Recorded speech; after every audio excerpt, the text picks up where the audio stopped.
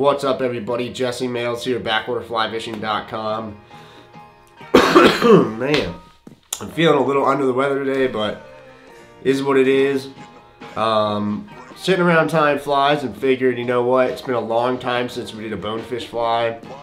So today I'm going to show you guys a fly that's kind of like a squimp type of bonefish pattern, but it's one I used in Belize last time I went and absolutely crushed it. We were fishing DIY from paddle boards, and one day I caught 19, and I mean, I don't know if it gets better than that. I'm not the most experienced when it comes to bone fishing, but I thought that was a really good day. I used the same fly all day. Didn't have any fish turn it down, so we're gonna go ahead and get into that fly, and hopefully you guys enjoy it.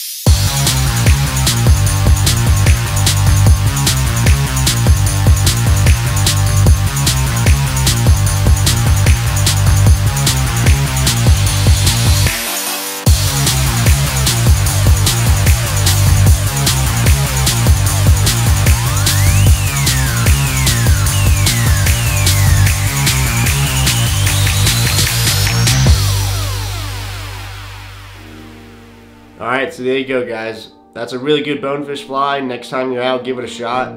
I did try this fly in Crystal River, Ozello area, on the really clear flats for redfish with my brother Casey, and we caught some fish on it. So I think it could work really well as a redfish fly when redfish are really spooky.